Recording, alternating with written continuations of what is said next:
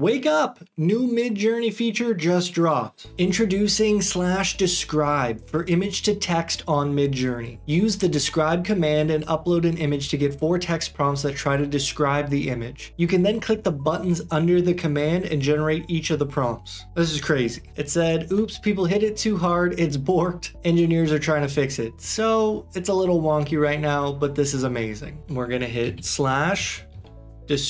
All you need to do is write DE, enter. It's gonna give us an image. And now I'm thinking, yeah, let's do something weird like this.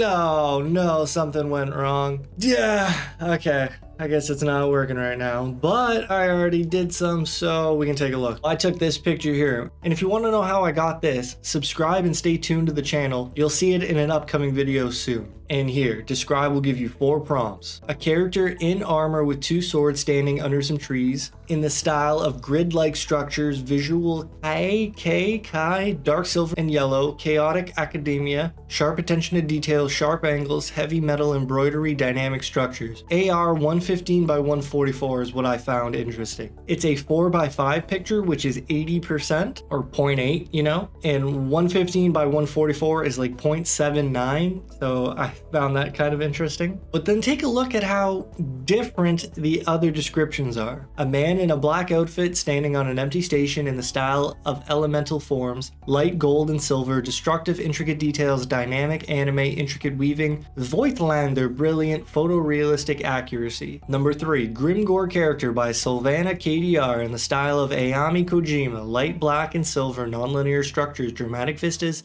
Kazuhisa Kondo, Wilfredo Lamb, Fujifilm Eterna 250T type 8560 dark black and gold. Number 4, Kirin Kushiro, armors by Leons in the style of dark. Foreboding landscapes, interlocking structures, cinematic mood, dark yellow and silver, suburban gothic, sharp edges, use of ephemeral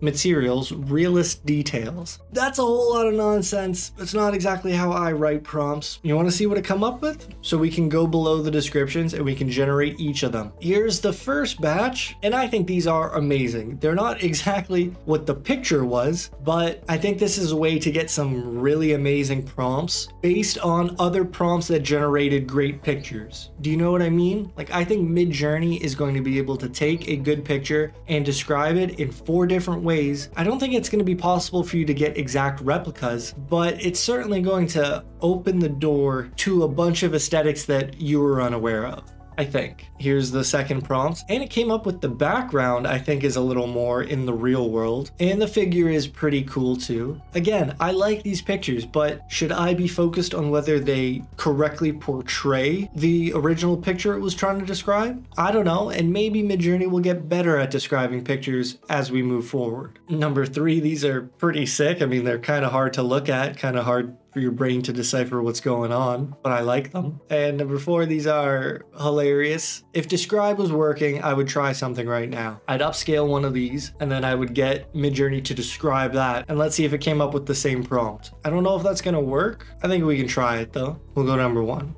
Check this. I love this picture. What does Midjourney think of it?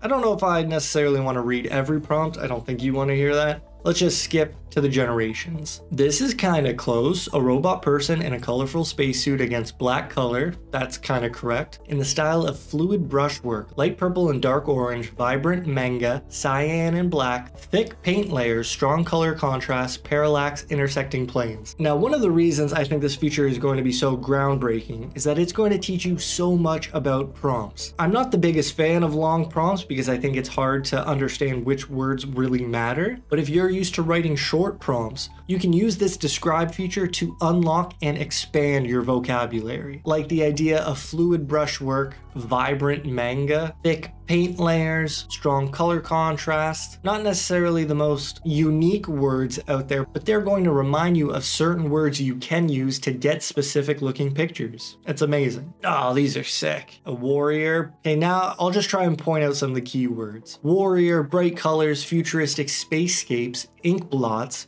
dark aquamarine, orange, purple, orange. Ooh, mentioning orange twice, that's interesting. Complex, and then it's It's going to give you some artists sometimes, and I think those will be useful to most people. Graffiti style, I don't know if I would have said that here, but that's good to know. Vivid color scheme. You know what, let's upscale these now because I like them so much. I thought this was interesting. It came up with Halo, which is just Master Chief. And I guess the picture kind of looks like Master Chief. I mean, kinda, but I think it's okay if one of the four is kind of not what you were expecting. This one didn't work out that well. A robot, sure. Abstract art, style of vibrant color gradients. I don't know this artist. Stylistic manga, mysterious space, distorted. I'm a little shocked that this prompt made these pictures. I don't know if I would have expected that. Okay, this was fun. I put a picture of me and I wanted to see how Midjourney would describe it. These are pretty good. We'll start with number one. Man with a bald head, check. Smiling at the camera, sure. Post-minimalism, varying perspectives, dark indigo and dark brown, maybe. Linear and airy, vibrant, metaphysical, sensitivity, non-linear, post-apocalyptic.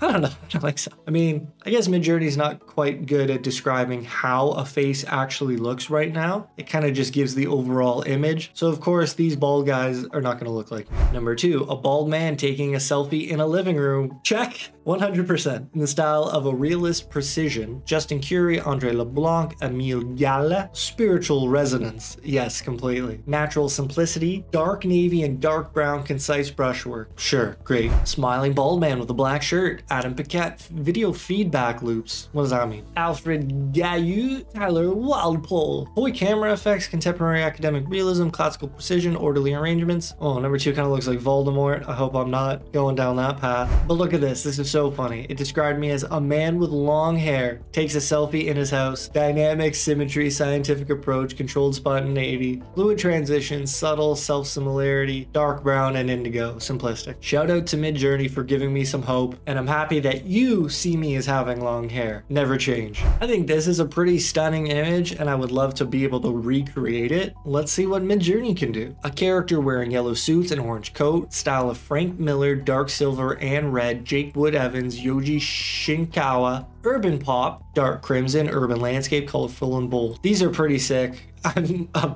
big fan. I don't know if it's super consistent, but you know, perhaps this one is. These aren't quite there. Image of a dead man wearing red and yellow, holding a knife, comic book style graphics, futuristic urbanity. Urbanity? I've never said that word before. I don't even think that's a word. It's a cool word. Layered textures, shapes, light yellow and dark silver. Japonism influence pieces. I don't know. Cool pictures. A man in an orange outfit with a dead mask is standing in the style of pop art inspired comic book style. I like that. Light yellow and red. Joji Manabe, dark silver, yellow.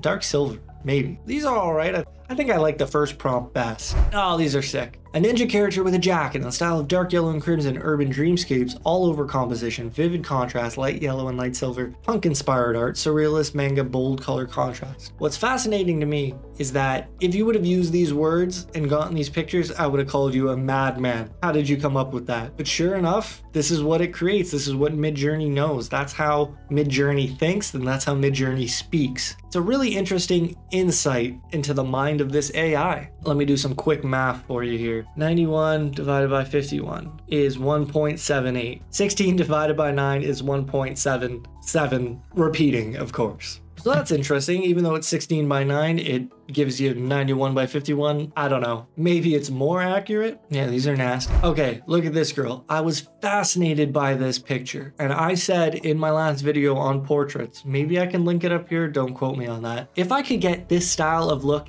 every time, I'd make the coolest comic book ever. Let's see if Midjourney can help me out. This illustration is of a Japanese girl in black and blue style of dystopian cityscapes, light yellow and black, new realism, punctured canvases, that's a cool word. Couple of artists, cybernetic punk, cool word. And I think these are cool pictures. I like them. I don't think it's quite what I was looking for, but I'm a fan.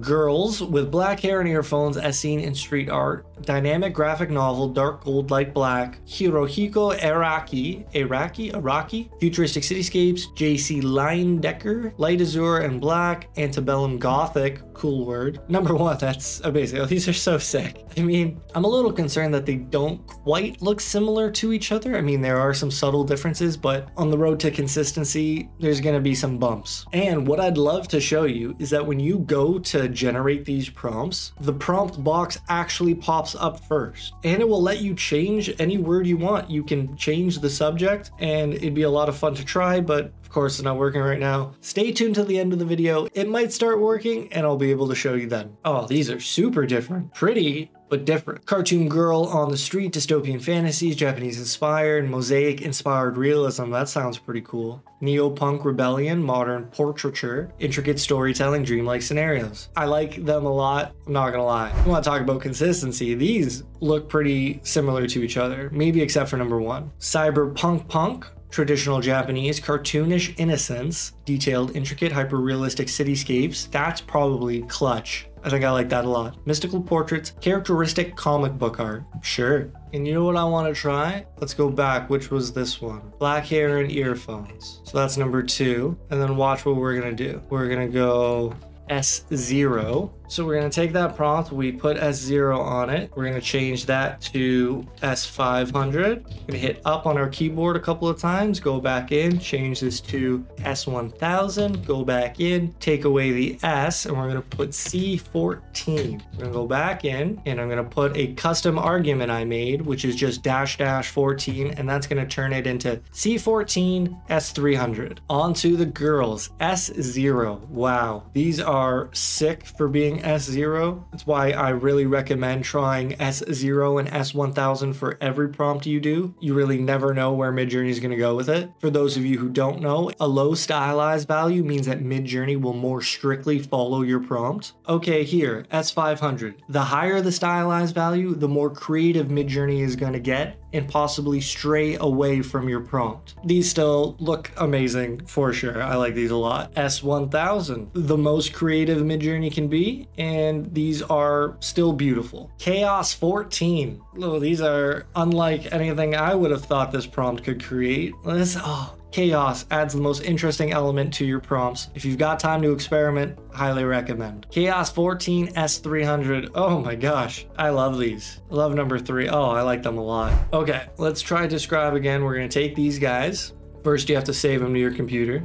Oh, it worked. Unreal. Okay, let's see the similarities. 2 knights standing in a dark room, holding swords, ancient dungeon, 2 knights in knight form, 2 knights in armor stand and pose together. Let's upscale them and let's see what it does. You see how the prompt box shows up? Okay, let's take a look at the knights. Here's the picture. Those are fairly accurate. I think Midjourney did a good job. More accurate, not bad. Those are pretty good and maybe the closest. Okay, look, I have an idea. We're gonna go describe. We're gonna put these dudes. These are nothing like the original picture. However, I think that original picture would have been hard to describe, so I'm not even mad. I don't know how Midjourney would have ever done it. These are pretty cool though, I'm not gonna lie. It's not exactly close. It's not close at all. It's not the same picture. But it's interesting to see how Midjourney comes up with these. And just to let you know, the picture I tried to describe came from an image prompt, so Midjourney kind of didn't get any text input for it. It just put 2 pictures together. These are cute, I guess. Not bad. And then which one can we change? Maybe a group of men holding beards? That doesn't make any sense. Yeah, okay, fine. Let's try number 1. We're gonna say a group of dogs. Oh, I love the dogs. These are great. I mean, again, really not what I was looking for, but that's okay. Midjourney tried its best. Okay, there's a rundown of the new Midjourney feature, Describe. Let me know if you spot any cool words or patterns from these descriptions that Midjourney generates. I hope you're doing well. Take care, and I'll see you next time. Peace.